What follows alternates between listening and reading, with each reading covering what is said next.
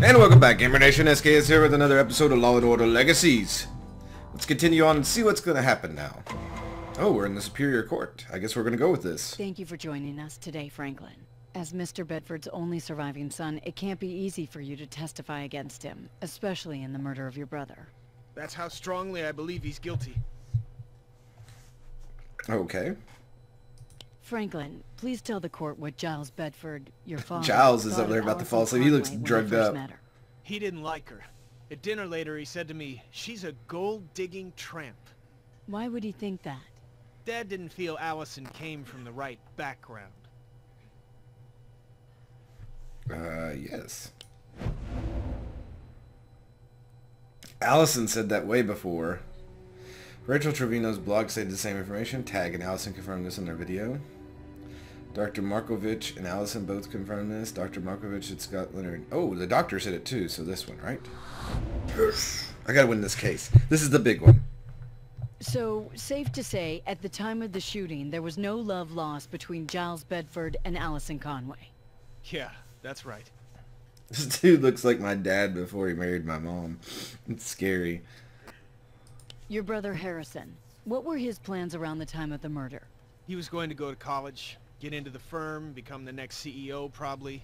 That's what my dad wanted for him. And did the plans change when he found out Allison was pregnant?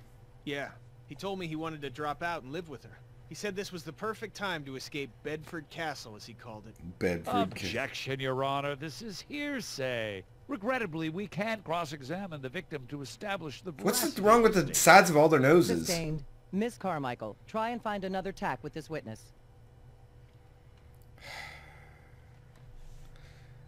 Yes. I'm not giving up. Have him testify about something Allison told him directly. Argue that Harrison made a dying declaration. No, it's not time for that. And he wasn't the one who did that. Confront Franklin about this bogus hearsay. Confront for what? Make Franklin display his hands to show he's not... Oh my god! They made this one. There's like two that are okay, but then... Let's do this. Franklin, did Allison Conway tell you anything about the situation? Yeah, actually. We were pretty close. Back then, anyway. She said she and Harrison were planning on getting a place. He was going to go to City College, and she was going to finish up high school and look after the baby. Oh. And as for Giles Bedford? She told me she was afraid of what he would do when he found out. Oh. Oh, well, I guess we'll pick Giles. How would you describe your relationship with your father? Strained, Miss Carmichael. I found myself pointing a gun at his head not too awfully long ago. Why? Because I believe he killed my brother Harrison. And I believe that his position of privilege and wealth has kept him from justice. Your Honor, how is this relevant to the murder of Harrison Bedford? It's not. Rein it in, counselor. Franklin, why don't you tell us what kinds of behavior your father displayed back in those days? Well, he was stressed out about the firm, and then about Harrison's future.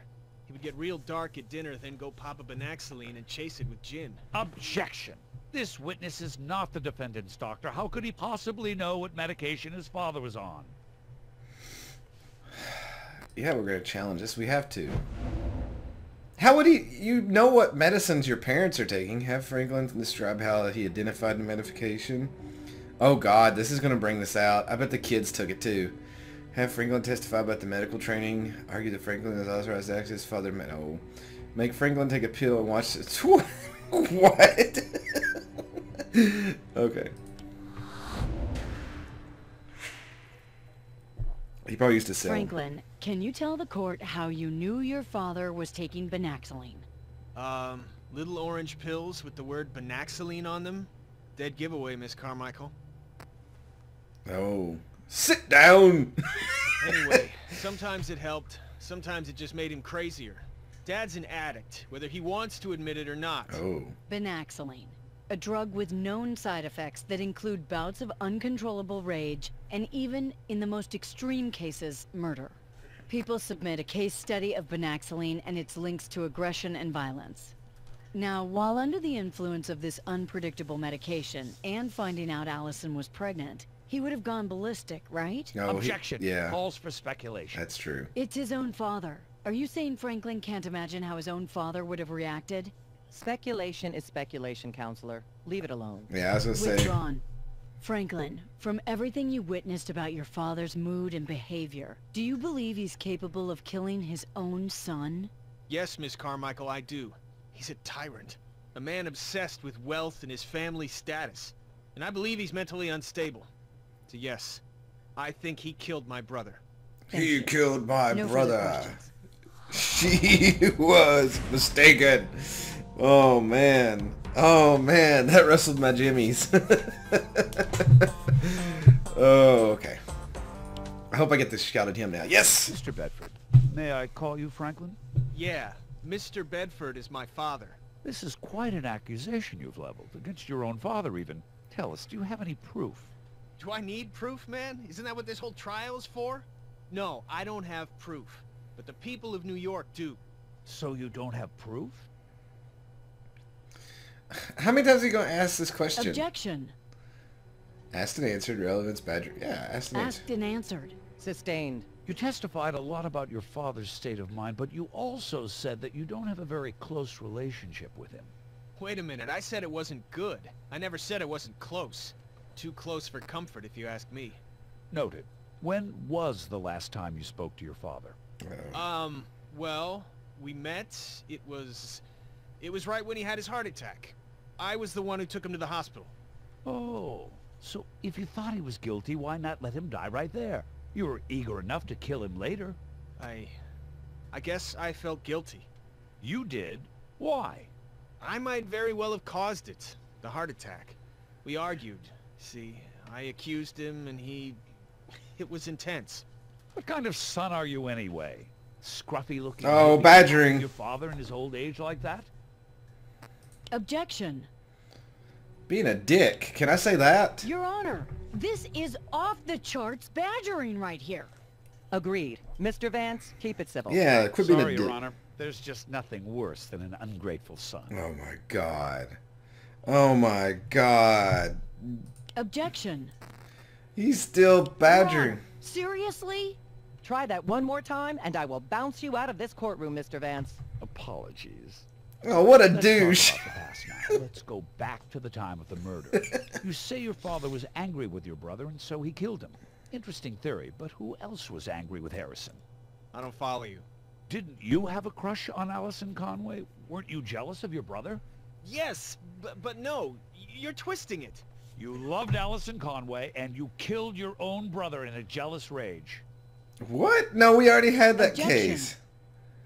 Asked and answer, badgering, argument. Yeah, he's just arguing. Where's the question here? Sustained. Tell us, Franklin, weren't you jealous enough of your brother to kill him?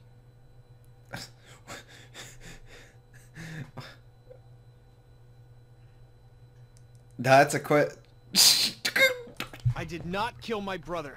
I loved him. I idolized him. I wanted Allison, sure, but I would never have hurt Harrison to have her.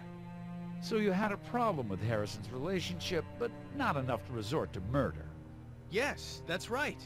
Seems reasonable, and I imagine your father would probably say the exact same thing. No further questions. Oh, that hurt.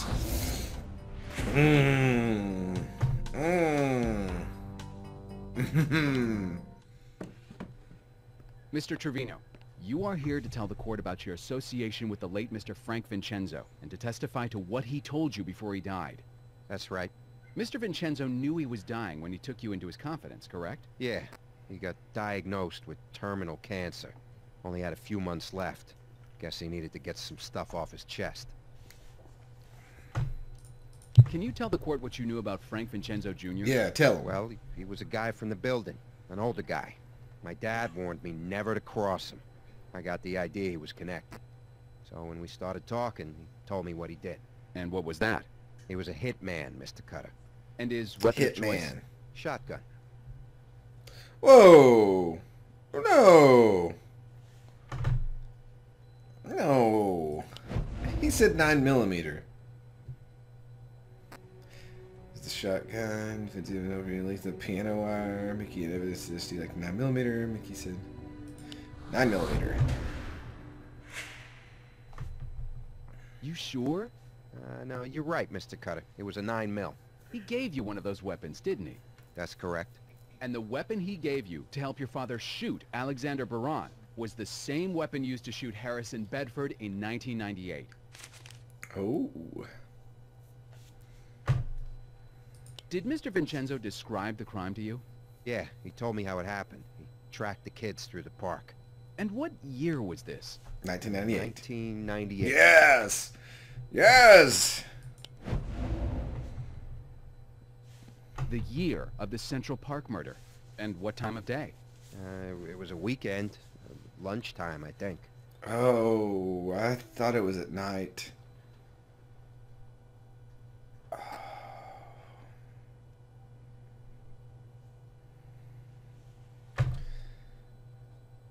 I don't think it was day.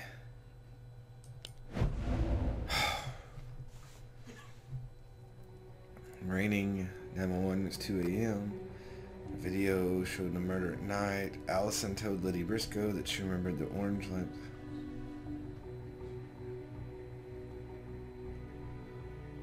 Okay, this has no bearing on that. I don't know who Van Buren is. This video has nothing to do with it. And this has Allison and Lennie's dead, though. But it does mention Central Park. Yes. Really? No, hang on. I remember now. It was late afternoon, around dark. Yeah. Really?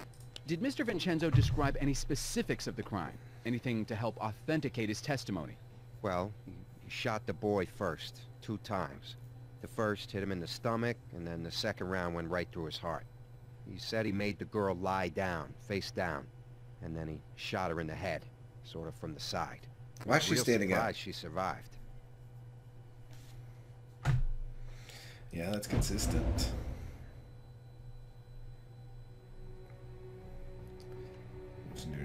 Fontana told Curtis. Oh, Fontana! No. Curtis had Benson at Cafe Kim. Curtis told Benson at the hot dog stand. I remember us talking about a hot dog stand.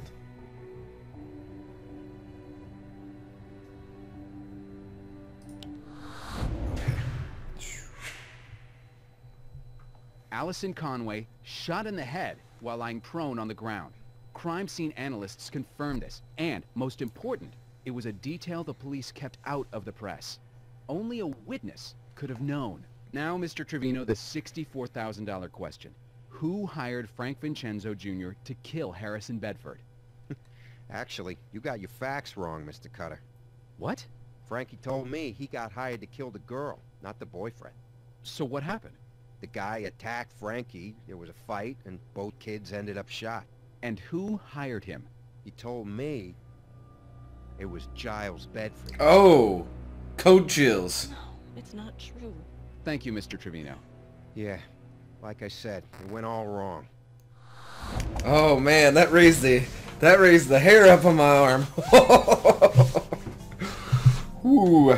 Oh. Mmm. Wow. I think I'm going to end the episode there because I like to fuck with you all. Hope you enjoyed this episode. I got goosebumps and hair raises. I will see you all next time. Good night, gamers.